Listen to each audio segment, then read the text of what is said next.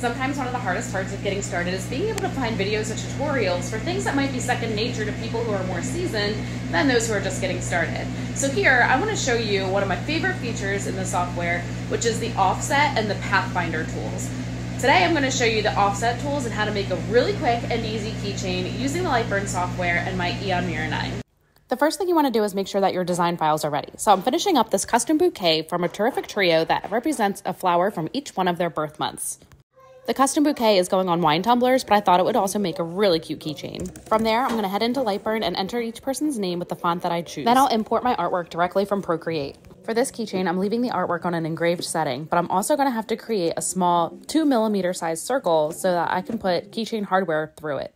Once my artwork is laid out as I would like, I'm going to select all of the shapes and then click the Offset Shapes button over here in Lightburn. I usually play around with the offset distance to see where and how far I would like the cut to be made from the actual artwork itself.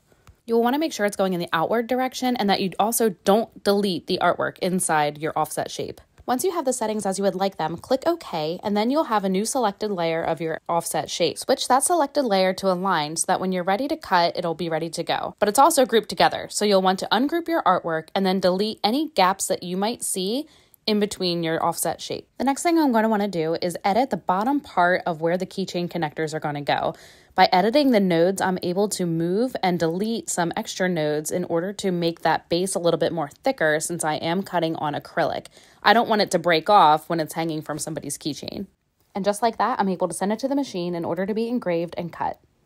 With my acrylic pieces, I put a thin layer of Dawn dish soap on there so that the powder is easily able to be wiped off.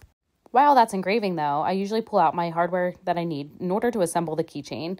I just use these little silver pieces from Amazon, and then from Jay's Laser Supplies, I purchased these keychain thingies. The last step is assembly, but as you can see, everything went very quick and smooth, and it was very easy to make keychains using that offset feature in Lightburn. Other design software like Adobe Illustrator also has this feature. These keychains are just a quick example of how I use the offset feature, but I also use it on very large signs and even to thicken letters that might need to be paint filled. So there you have it, the offset feature made easy in Lightburn. If you think that helped, then follow along and make sure that you hear my other laser tip talks and check out my YouTube channel where I can further help newbies in the laser world.